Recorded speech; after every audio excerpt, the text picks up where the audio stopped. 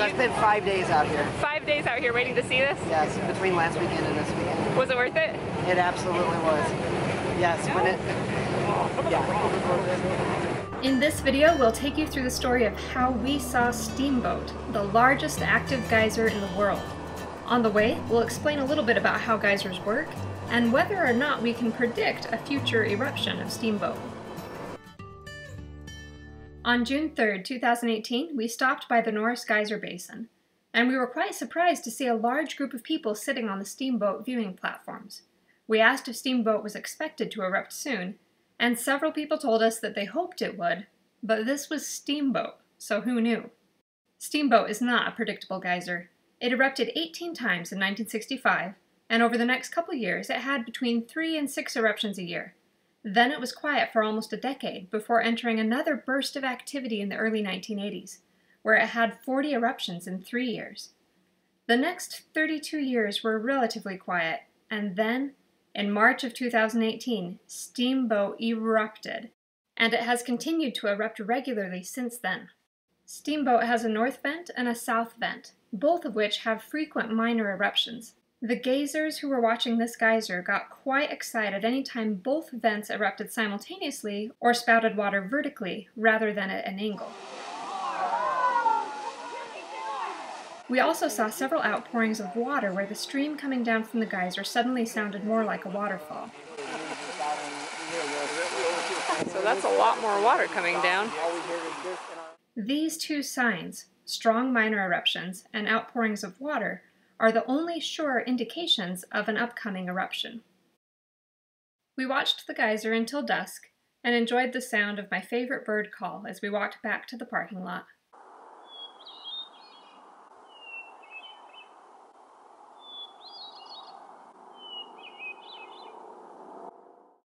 Then we came back early the next morning.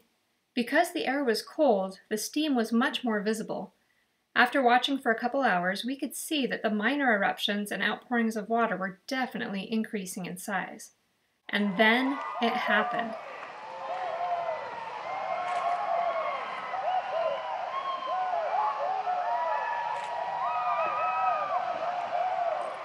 The minor eruptions grew and grew until you couldn't tell the difference between the north and the south vent, and it was fully erupting. I watched that initial eruption from the boardwalk down in the basin, while Math Dad filmed from up on the platform. Holy cow. Holy cow.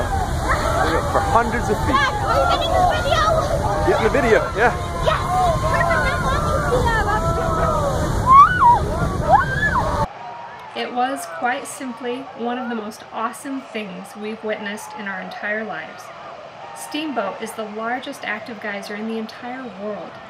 Full-grown lodgepole pines are about 25 meters or 80 feet tall, and Steamboat was sending water well over 100 meters into the air.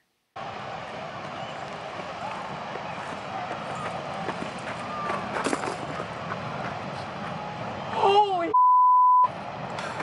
You don't know how lucky you are. The water phase of its eruption lasted a solid 30 minutes. It was powerful, beautiful, and it just roared and roared.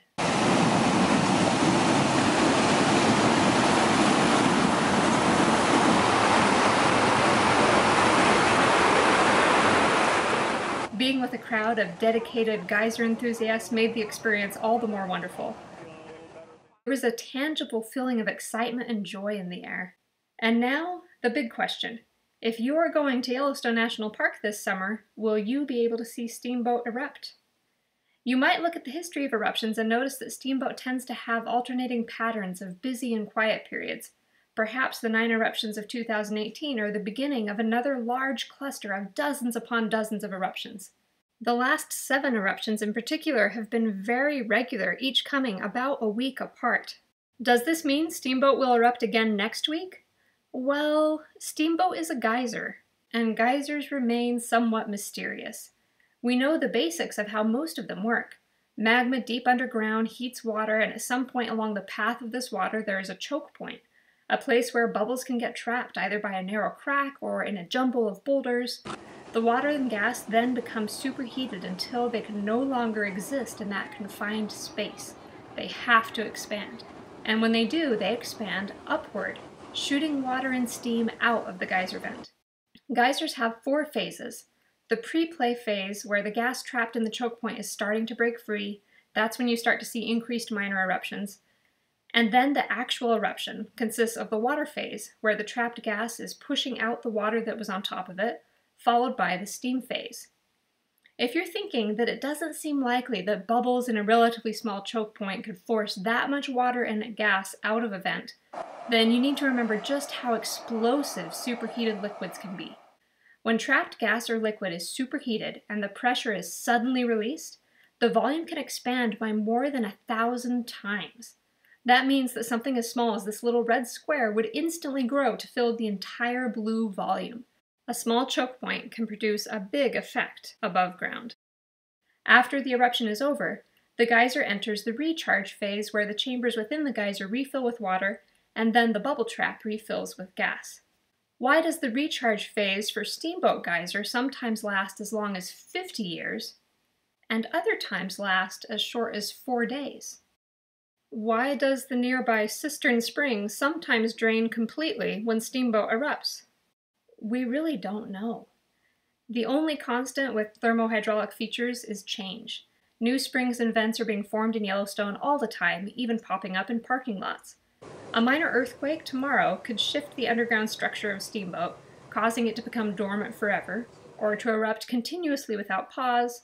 There are no guarantees or firm predictions in place.